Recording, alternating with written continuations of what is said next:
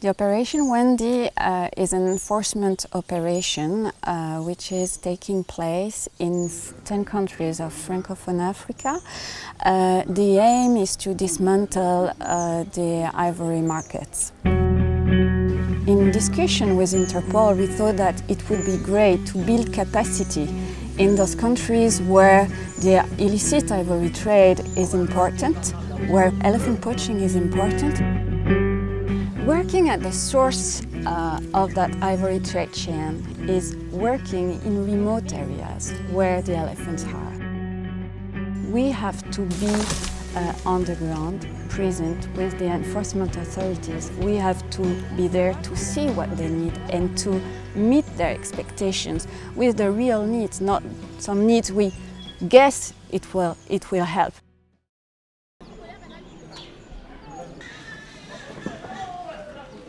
Wesso is something between a disaster and a catastrophe in terms of being a hub for wildlife trade. Wesso is a center for ivory trafficking, and beyond ivory there's a lot of illegal bushmeat trade as well. And there are stories that go back decades for how bad the situation is. The first day in Wesso we have been invited to meet with the two poachers who have been arrested recently. But it was interesting because we also saw the tools they were using. Usually they have a military weapon or a hunting weapon, but they also have a saw to remove the tusk. And they also sometimes have a balance to weigh the tusk. So they already know that more the tusk is heavy, more they will make profit of it. And now they are asked to answer some questions: why they bought that weapon, what they were expected to do with. So they are explaining that they had planned to kill elephants, but they didn't find elephants. Dans ces conditions qu'on a rattrapé, vous vous êtes sortis pour qu'on libère votre femme. Oui.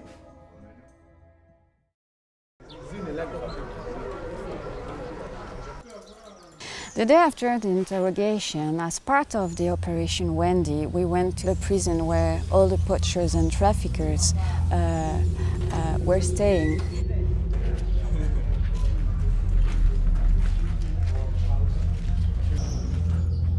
So around 30 poachers have been arrested in Wesso and around. And some of them were carrying ivory tusks when they have been arrested. And we can see that those tusks weigh between 3.5 kilos, and here this one is 7 kilos. So we saw 7 elephant tusks in the interrogation room, representing at least 4 forest elephants killed.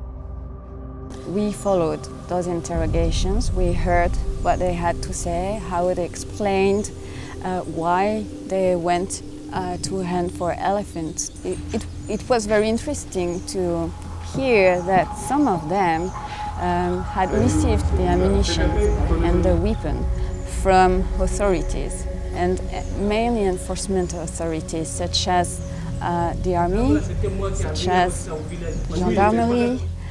So that's why there is a very important work to do to fight corruption. In Congo, fighting wildlife trade, corruption is our biggest obstacle. We cannot close our eyes on that problem, which needs to be tackled. When I say corruption is integral to ivory traffic, I really mean it, all the way up to very high levels. So those very high levels, we haven't gotten prosecutions, and this is our failure.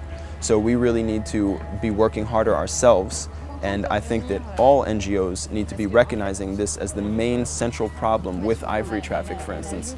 Being on the ground, IFAW have seen and have heard how soldiers, how high-ranked people either provide the weapons to poach or give the funds or give the ammunition to get elephant tusks. And at this point, Congo and its other neighbor, Gabon, are big forests with a lot of biodiversity still sitting in those forests. And those are kind of like the last stand. Those forests are kind of the last stand for some of the bigger iconic species like forest elephants. The pressure has kind of come all around, and now this block of forest, you know, millions and millions of hectares of good forest, good habitat, but the wildlife trafficking situation is just totally out of hand. In recent years, we've just seen such a spike in the ivory trade with the economic changes happening in Asia.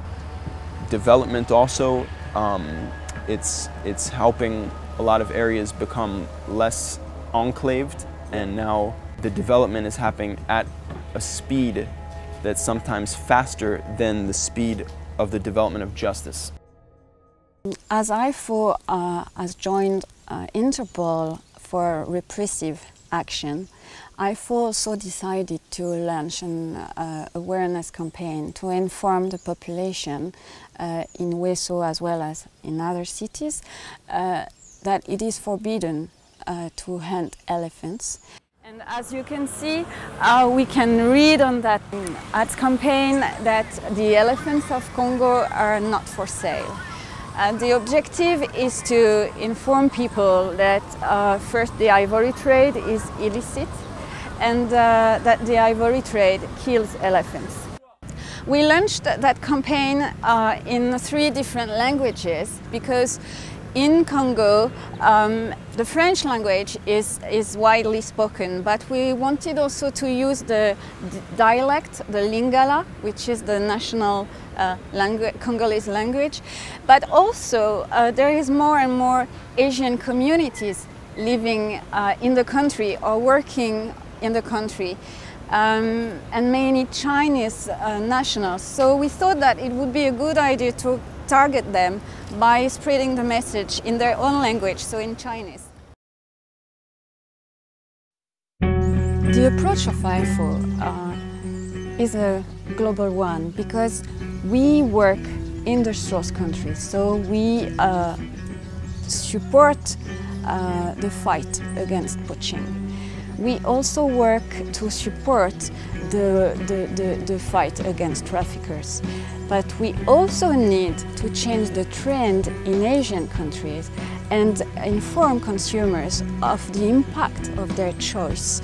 So we work at every level of that ivory trade chain, and that makes IFAW different. What gives me hope is that it's possible to change everything that we see that's hurting biodiversity. It's totally possible. It's just a question of political will. We just need to see the right players come together and make it happen. Change is possible. So basically, when you have something that's that beautiful, it's definitely worth fighting for.